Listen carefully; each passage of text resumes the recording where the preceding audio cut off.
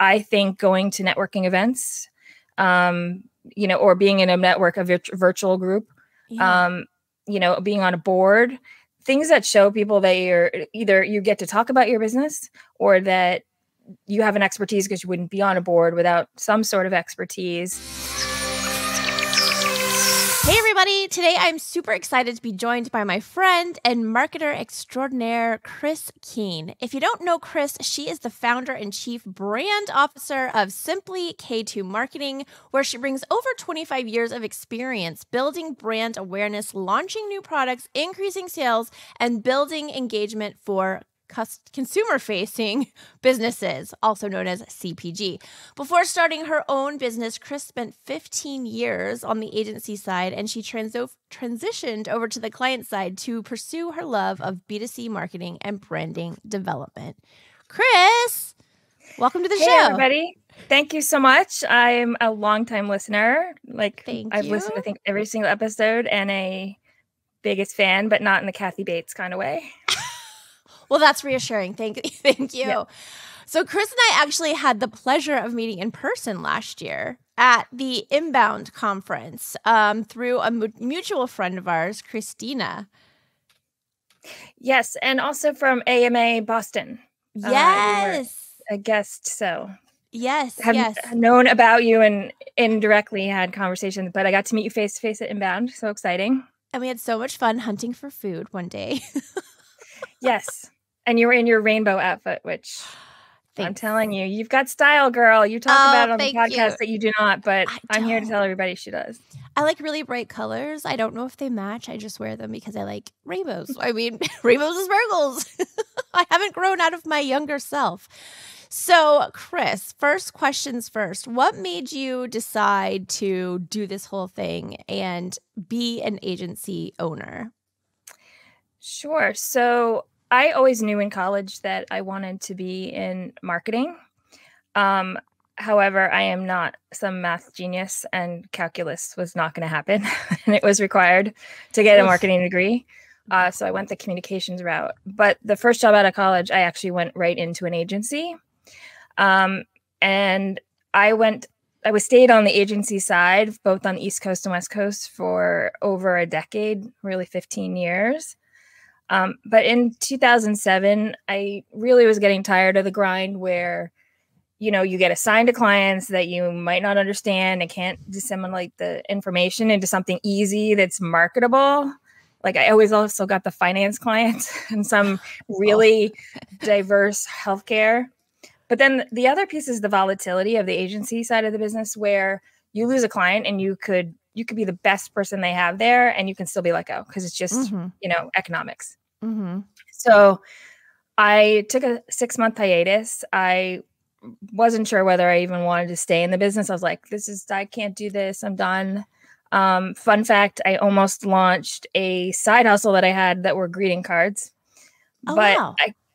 I kept missing the pull of marketing and advertising. Like, I'd see all these ads on TV. I'm like, oh, that's so good. I'm like, oh, I really enjoy doing that. So I decided to sort of start my own business as a side hustle. I had one client doing their newsletters, not even digitally, still have that client today, and started to work with recruiters to get me on the client side. I really wanted to, focus and redirect my energies towards B2C, because I kept getting, again, put in the B2B side. And I feel like I resonate more with consumer marketing because I'm a consumer, and really just, even smaller businesses that we sometimes would get. And then fast forward to the, pandemic. Right before everything closed, I literally decided I'm going to go full in both feet, not knowing we're about to shut down. Oh, no. That said, I was never busier. So while everyone was sitting back on the couch and being like Netflix binging and, whatnot, no, I was working my butt off. I've never been busier. And because there were businesses, especially the small businesses, that were trying to find ways to, continue to survive. And they wanted to work with someone that wasn't some big agency, and they liked that I was also a small business and understand that. So here I am. I've been in business over 16 years, since 2008, and full-time since, 2020. And love it. Yeah. Well, I know you love it, and you can tell just because you're like you said you're sitting there watching commercials and you're like, "Ah, that's so good." Meanwhile, I feel like most of the commercials I watch, I'm like, who gave approval on this? This is terrible. Right. There's some out there right now that I don't understand. There were some even in the Super Bowl. I'm like, Same. I was like, okay, you've spent what, $6 billion? Crazy. So what kind of clients do you serve today? They're B2C clients, but give us kind of an inner look at what your client makeup looks like. Sure. So, as you said, I primarily work with that B2C retail, consumer-focused small business. I also work with entrepreneurs, and I really enjoy working with some startups, people who, from that startup position, they have really maybe no experience in marketing. They have no brand, or positioning or any of those things. So those are the ones I really like taking a deep dive and doing a really thoughtful brand exploration with them. And then from that, going into, a marketing strategy. And then, maybe it's also a website and developing or initiating their social media. For those businesses that are small businesses and entrepreneurs that have been in existence, I really work with people who have a little bit of knowledge about marketing, and they've been throwing things out there that has kept them, alive, but really aren't seeing the growth that they want or the engagement, really, because I think that's the most important thing that I think people forget. It's engagement, because you're saying things that are resonating with your target audience. So again, I can implement some brand exploration or positioning, because sometimes that's really the key part that's missing. They just threw it out there and didn't really know who they are or why they're different, which candidly for small businesses, that seems to be the biggest hurdle. Like, how are you different from somebody else? Like, what makes you special? You need to define that in some way. And what is your business? Like, even the business description sometimes is fuzzy and gray. Yeah. But I offer full-on marketing strategy, the occasional website, the brand exploration, and then I will occasionally add social media. I kind of have to like you. But I have to credit your show, because I was really on the fence, and it was Jamie Teasdale, that almost gave me permission through the airwaves that I did not have to do social media anymore, which was really like eye-opening, because it made me niche down. Yeah, I love that you say that, because I feel like I've heard a lot of people come forward and say that Jamie's show meant a lot to them, because she was like, look, you don't have to do it, and I'm not doing it, and I never looked back. And so good for you for taking that advice and not looking back, because social media is just continuing to get hard. But today, super hard. We're going to talk about like the referrals, right? Word of mouth business. How do we put this, right? Referrals, word of mouth business. I'll be really honest. I'm looking forward to this conversation, because most of our business comes from referrals. But as I've noticed, and you've noticed, and as we've talked about, and I'm sure a lot of you who are watching or listening have noticed, referrals are a little harder to come by right now, just because of the way things are. Last year was tough. This year's tough. There's a lot of layoffs happening in the tech world, unfortunately. When we've talked to our clients, they're on, hiring freezes and budget freezes. So again, I'm excited to have this conversation. I'm taking a deep breath, because I know I need to listen to everything you have to say. But what's your overall take when you start to notice a decline in referrals? What do you initially think about? What do you start doing, Kris, to boost those, either your own or your clients' visibility? So I want to be upfront that it hasn't been until recently that I've had to rely on referrals. I'm just not comfortable with the hard sell. And so for me, my clients have primarily come to me in a very organic way, where we're literally just talking. So for instance, if you were a business and we met at Inbound, but you were thinking about marketing, but whatnot, but we met and we just kind of hit it off, you might reach out to me just because we've talked about what I do, and it sounds like, hey, I kind of liked her and this could be a good fit. But, I did notice in the last year, ironically, after the pandemic, I am needing to put myself out there more. And what I do and what I recommend my clients do is literally be showing the value of your business or what you can provide to your prospects and customers through social media, LinkedIn. But I actually do feet on the ground as one of my core tips, because I think going to networking events, or being in a network, a virtual group, being on a board, things that show people that you're either you get to talk about your business or that you have an expertise, because you wouldn't be on a board without some sort of expertise. Mm-hmm. And that has led to things, happening organically. Or conversely, the other thing I offer is a 30-minute consultation. It's very broad.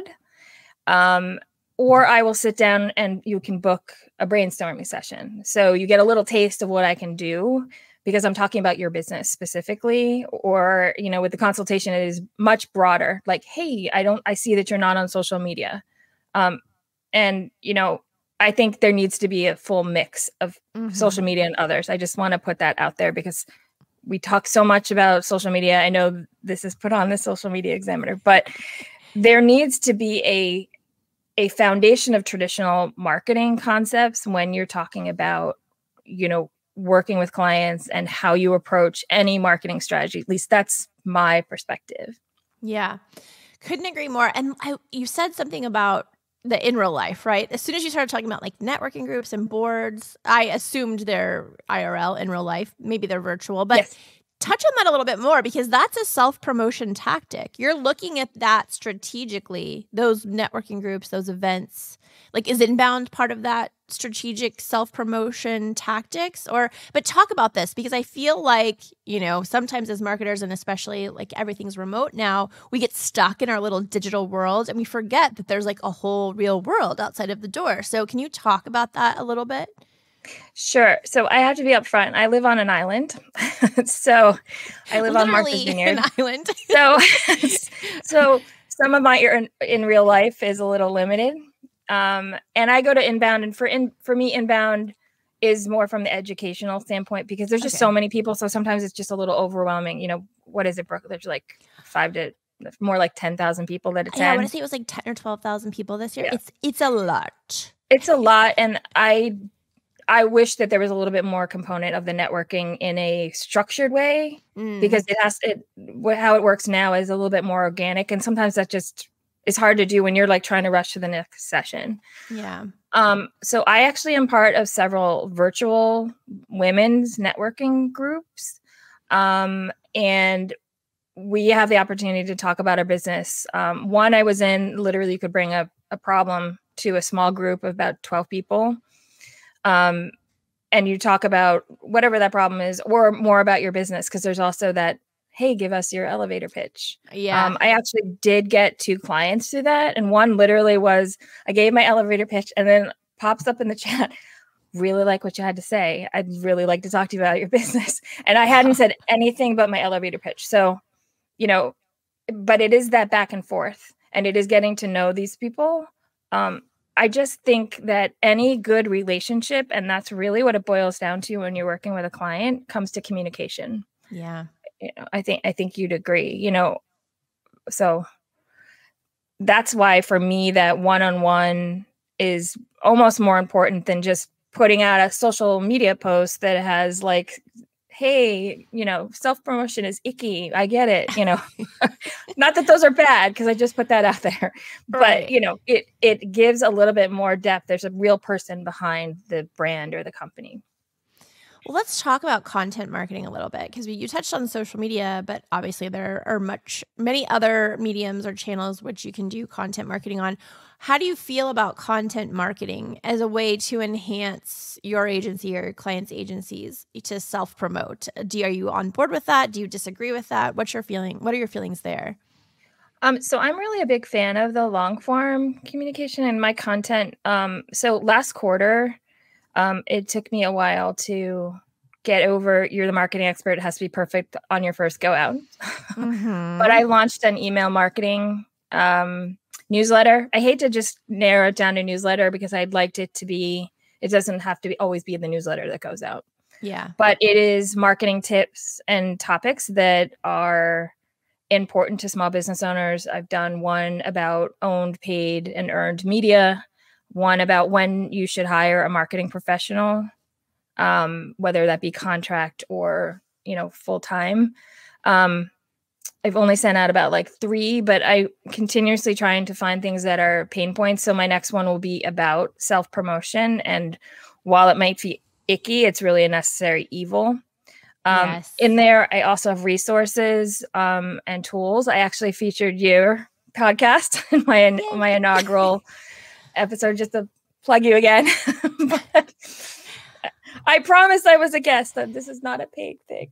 No, I love it. I love it though, because so I love what you're saying about so you're going to talk about self-promotion the next time. You could link to the show, not that you have to, but I've been starting to give a bit video option in my newsletter. And I've noticed that we've gotten a better click-through rate because a lot of times instead of reading, I do a long form newsletter quarterly, actually. So it's very long and very in-depth. But a lot of people will click over and watch that video because it's easier. I can work and listen to what Brooke's saying about this topic versus reading the newsletter. So just an idea. I think you could put a link to this video in your newsletter on self-promotion and they could actually hear you and see you and feel your expertise, right? There's something about video, and listen, I'll be the first to say I hated video for so long, but there's something about video, like right now, I feel closer to you than when we email or we chit chat on LinkedIn, right? Because I can see you, I can hear you. Maybe we're old, but that feels good to me. So I love that you're including those little, snippets for people to watch videos inside of your newsletters. Yeah, I'm trying. And for me, the email newsletter is going out about twice a month. I don't know if you're familiar with Jay Swedelson. Yeah. Do this. So one of his big things, he wants you to do an email. I know every week. I'm like, yeah, that's not happening. So I literally started out with plan doing one, and everyone's like, oh, it's not gonna be seen. But I know that you asked for advice later, but I always go with progress over perfection. And that has been my mantra for the last 3 months. You need to do something that you can sustain and continue to deliver. And I almost put a video for Jay when he talked about last month, the emails, how Google and Yahoo had changed their process. Yes, I listened to how you need to be ready. Yeah. But I find that the blogs allow me to go deeper than me just posting something short on LinkedIn and social. And, I love your point of view. I think when you post on LinkedIn, it almost lends a little bit more credibility because of the space that it is being shared on. Yeah. Yeah. Well, so answer me this. As we talk about this topic, which are referrals, word of mouth, and as they're slowing, or maybe they're not slowing for you, which is great, but if they're slowing for you, because I've noticed they're slowing a little bit. Yeah. Starting last year, the referrals slowed a little bit. You talked about networking. So for those people who are listening or watching, how can we reimagine networking with the goal of creating new opportunities, right? So you said you went to Inbound to learn, but this opportunity came about just because of there. So what 3 tips would you give for someone who is going to try that networking piece of self-promotion or finding opportunities? Sure. So I think you need to be very clear on what you do as a business and who your target audience is. It's always a squishy spot because people think it's everybody, but if at the end of the day, you had to pick one person that is consistently coming back and hiring you or buying from you, that really should be your target audience. And there are other opportunities for other people, but that is your core target audience. I also think you need to be brave and be honest about, hey, I'm looking for new opportunities. Here is exactly the type of client I like, who I like to work with. If you want to say, I've worked with 5 others in this industry, that always lends credibility that you have knowledge and expertise, but you need to literally just sort of, as one person said, put your big girl panties on for all the women out there and say, hey, if you hear of anybody, I'm looking for this type of business. Because if you're not asking, the answer is always going to be no. And you're not going to get those people coming in unless you say, hey, I'm looking, and also put that out on your social media channels. I know we're talking about in-person networking, but also put that out there. I have an opening for X number of spaces for this type of client. Yes. Let's talk about this, because I know you and I are very similar in that, like, we are not Carsman aggressive salespeople, right? My advice from Christina, who we hired on as a consultant, was to be Brooke, but more out loud. In other words, she's like, you need to start, being not aggressive, but just being a little more assertive in how you present yourself and how you present B Squared Media. So for people who are listening who are like us, and it feels, I've seen people do it on social media. I see it on LinkedIn all the time. Like, I have 3 spots open this year for a client or whatever it is. But for us, I know it feels a little like, oh, my shoulders start to like go up towards my ears and I get like butterflies in my tummy and I'm like, oh God, this is so not me. But like, discuss how and why getting over that hump is so important for social media. And have you seen any success on platforms specifically for you or your clients? So for your first part of the question, it's a work in progress. So again, I literally hammer back to progress over perfection. Keep testing things and, pitches to someone to help you find somebody. See what feels right for you, and if you absolutely are not comfortable, speaking to someone out loud, then fall back on that, post that's on social media or LinkedIn that you're looking. Know where, though, if you're going to post online, where your target audience is. So for instance, LinkedIn is, where you would think that you would get most of your clients because that's where all the businesses are and they're looking. For me, my businesses are actually sort of watching things on my social media channel. So I've had to increase that strategy so that I'm mixing in value with like every 5th post. So that 4-to-1 ratio is about selling my own business and actually hourly just saying, hey, I want to work with you. Do you want to work with me? I have found that if you do some sort of video, like you said, that is huge in getting more eyeballs on you. But I get sometimes you just need to start small. And sometimes, as much as I am not a big fan of those posts, you can do that like, hey, and like have little flirts, Hello.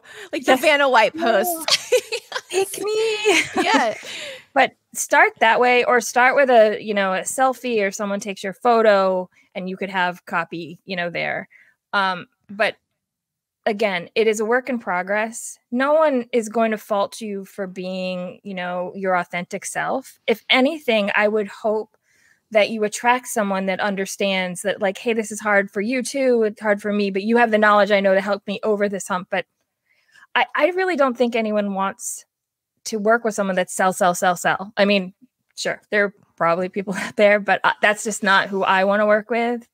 I want a collaboration. I want my whole discussion part, that one-on-one, is also getting a feel for who you are. So it's almost like, I don't know if you feel the same, but it's like when you're interviewing for a job, I take that same approach sometimes when I'm talking to a potential client, especially in my consultation calls, because I know that they're trying to see if I might be a right fit. Well, it's the same to you. I want to understand who you are, what your expectations might be, and things like that. So it's interview sounds too formal, but there's still that back and forth and that communication, so that can you collaborate well? What, are your values? Do your values align with, me? Like, are you looking for someone 24/7? Because that's not me, because I'm doing more consultative work versus being hired full time. Right. And like I said, from a channel perspective, just to touch on that last piece, I use a mix of social. I'm really on Instagram, and LinkedIn, but I am really putting a lot of effort into the email because that's where I think I will have a lot more conversion because it goes more in depth, but also because it's owned. And, we've talked about this, or rather you've talked about this on your podcast, that social media could stop tomorrow and you'd have no, right? Yeah. They could block your account and you have no there's nothing for you can do. I don't know if anyone else tried to get a hold of them online, but it's impossible. Yeah, it's impossible. And I love that you're saying owned. I think that's so important. I am still hearing stories of people who either don't have an email list or really haven't just nurtured their email list. And I'm like, has Twitter taught you nothing? You need to have something that's owned, that's yours, so that, and if everything goes away or everything becomes pay to play and they start, pushing out small businesses who can't afford whatever it is that the pay to play may be, you don't want to just be stuck with nothing. You've got to have something. So I love that you put an emphasis on owned. And I also think what you were saying about the interview, what I felt like you were saying was two things. You have to be vulnerable, right? And this is something a lot of people are having a hard time getting behind. But I think when you're vulnerable and you share, like you said, values and what you're looking for, and you're very honest about those things, it leads to better collaborations and partnerships. And then I also heard you say research. How many times, in my case, we've interviewed a lot of people, we've hired a lot of people, and the people who come to that interview saying, oh, I researched this and I read your article on that, they automatically lift themselves up in that process. So to set yourself out with clients who you're pitching, do the homework, have that research there. So if you're vulnerable and you've done your homework, you have a higher chance of winning that pitch. Yeah, I try to, and when you talk about research, I just want to clarify that I don't think that you have to do this term paper kind of research. Right. But be familiar. For me, when I'm talking to you, I've done at least a view of your social media and your website. And, I've almost done a little mini audit and I will find little gaps hey, are you utilizing this?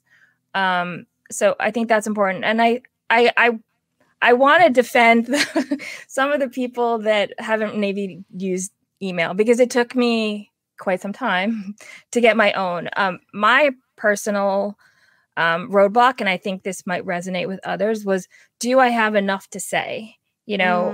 And I also struggled with that. Is what I'm putting out there, valuable, or it has to be perfect. My first time out, and I'm the marketing expert, so it has to be all frilly and beautiful. And I literally hired an email coach, even though I literally teach other people to build their email list because I was having such a roadblock. So I don't think there's also shame in saying, hey, I know I can probably do this, but I can use some help. But it is definitely something, especially now that I'm using it, I even see more value that you do need to make sure that you have a list that if everything else fails, you still have this core group of people that you're reaching out to. Yeah. And I love that advice of, hey, I may do email for other people, but I needed a coach to help me kind of get there for myself.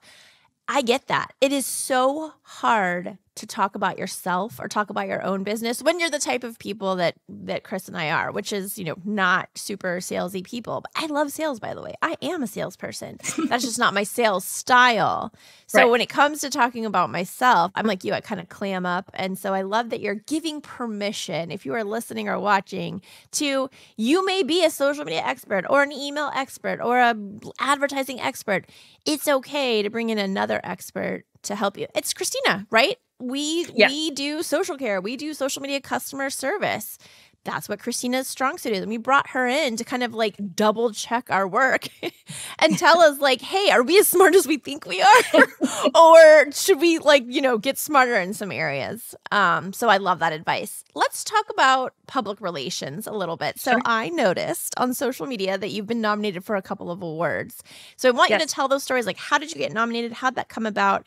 And I mean, really, that's, in my mind, earned media. Somebody nominated you. Yes. You're now having to go out there and say like, hey, vote for me. So tell us those stories and then tell us what you think about those kinds of PR moments for, self-promotion. So I was nominated for a Plymouth and Cape award, which is down here on the South Coast in Massachusetts, as a business to watch. And that required over like 2-week period that I gain as many votes as possible.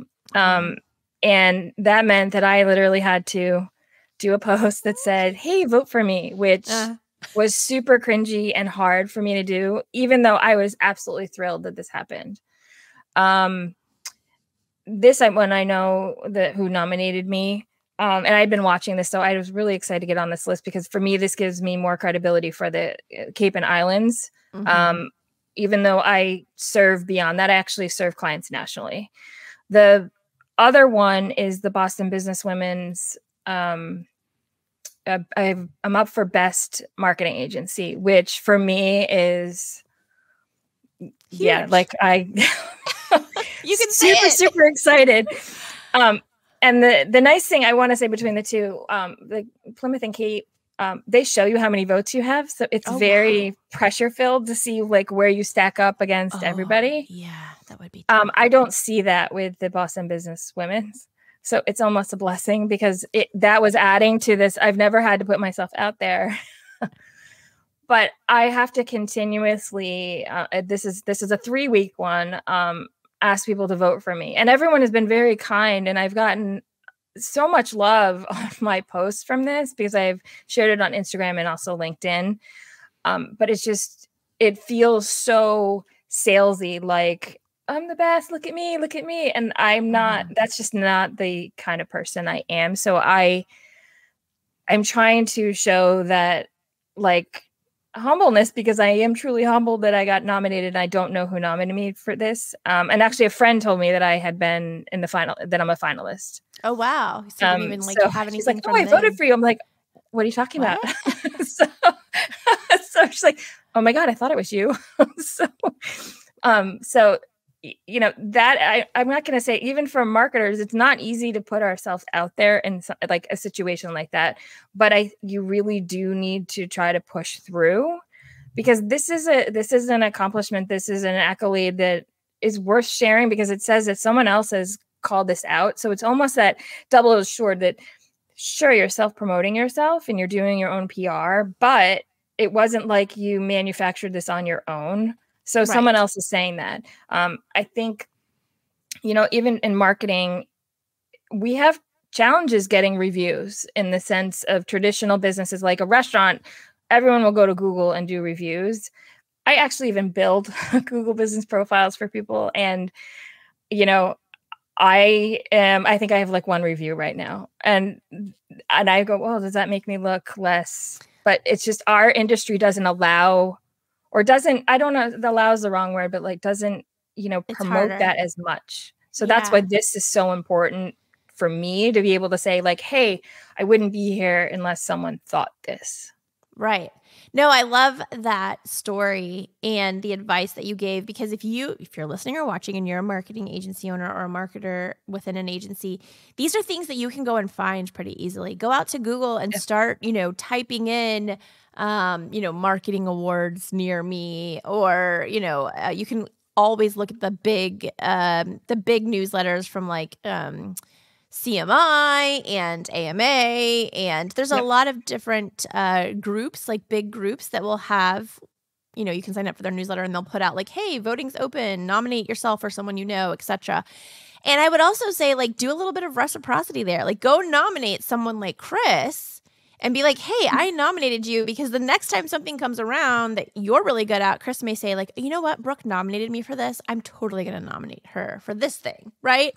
So Yeah. I think that's great advice. I think together we all succeed. And I think that is something that sometimes is hard to see, that yes, we are competitors, but if we're all lifting each other up, and maybe this is just a, women's, feel good thing, but like, I think women do a much better job of supporting their fellow business owners, and are willing to like say, hey, I know you're a competitor, but like, let's succeed together, because like you said, there could be I can't even say the word.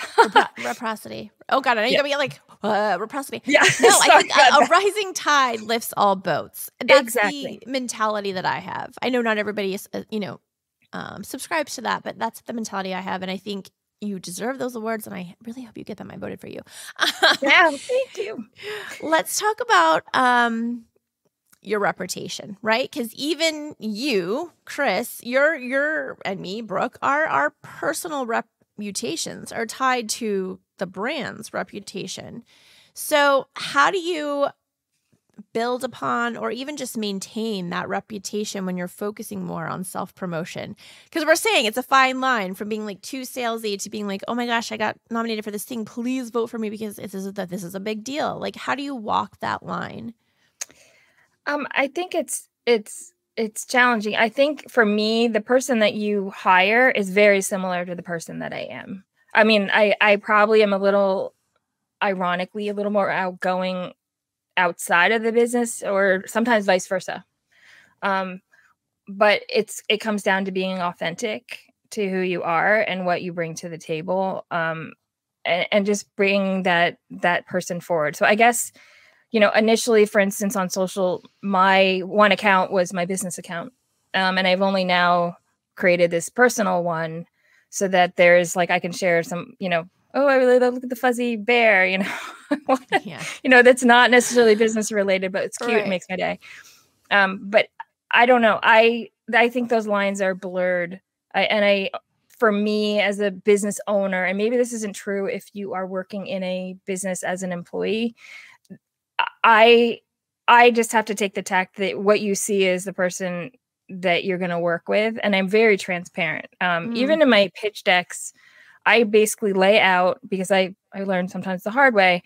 I've laid out, this is how I work with you. Here's where I'm available. Here's sort of a rough pay structure, so that you know what you're getting into before you even say yes to let's like write up the contract.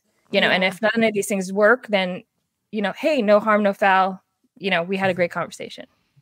Yeah, I think that's really important too, though. And what you're hitting on, what I'm hearing you say, is that, and I've experienced this too, a lot of marketers, and I think this is why we get so scared about being like salesy. A lot of marketers have a facade. It's a character. They're one person online, and they're a completely different person in the real world. So when it comes time to work with them, they're not warm and fuzzy. They're not as, go-getter as you think. They can't stick to a time schedule. So maybe that's why we are so scared to be a little more aggressive, assertive, whatever the word is we're going to use, online, because we don't want people to think that what you see there is not what you're going to get. So I completely, if that's what you're saying, I completely align with that. I think that is a fear of mine. I am really like, you've met me now in person. Like, this is me. This is me. Yes. I'm silly. I'm goofy. I'm exactly, what you see, how I talk. That's what you get. But a lot of people aren't like that. And I think that's maybe why we feel a little bit nervous about being so pushy online. I agree. Although I will tell you that when you work with me and we have timelines, I come from the agency world where, you meet timelines and, you miss them. Hey, there's only so much I can do to make this up. So, right. I am upfront about like, that's probably where I'm the strictest, in terms of like, hey, I've lined this up, but as long as you can take as much time as you want, but as long as you know that then I can't necessarily make it up. But other than that, really who you are seeing today is who I am and how I approach, because I guess for me, because I work with small business owners, I'm also a small business owner. So I'm even though I am helping you with your marketing, I am also trying to self-market myself. So I go through these challenges just like you, and that's why, like, it really was coming back to bite me when I started getting uncomfortable showing my face. Like, I really want to do a video about this one, my current award that I'm trying to get votes for, but I haven't quite gotten to that video. So Yeah. I get it. I want them to understand that I'm not just here preaching down and this is how you have to do it and there's only one way, but like, hey, I get it because I have to do it as well. Yeah. Yeah. So last question, what is the top piece, the one piece of advice you would give other agencies who are listening or watching right now if they find themselves in a little bit of trouble right now because they've been overly reliant on these referrals and they're in need of a stronger self-promotion strategy? What's the top number one piece of advice you would give them? Ironically, it's don't overly worry about the business coming in. What I have found is that I almost stopped doing what I normally do to put myself out there. But that desperation does shine through when you're talking to a prospective client. And inevitably, you get hired or you take on a client that is not at the price you deserve or the quality that you want to have as a client. And I'm not saying that the marketers here are not going like, oh, you're not good enough for me. But, they're, as a solopreneur, small business, when you're doing pricing, and which is a whole different discussion, like you want to be paid for the value that you bring. And when you're in that desperation mode and you're overly worried about the next piece of business coming in, that starts to slide. So it's, again, I talked about this earlier, tell people the types of clients that you're looking for help. I'm also the vein that I don't pay right now other people to send me a referral. I would rather, again, all tides lift all boats. Like we all succeed together. Like, so that's my approach. Like if I think you could do a good job on something, I'm going to send them to you. Like, and I don't expect you to pay me amount of money for that. That's just not how I currently run my business. But it is don't overly worry about it and make sure you know the types of businesses you want to work with and say that out loud. Tell as many people. I mean, tell your friends and family. You never know.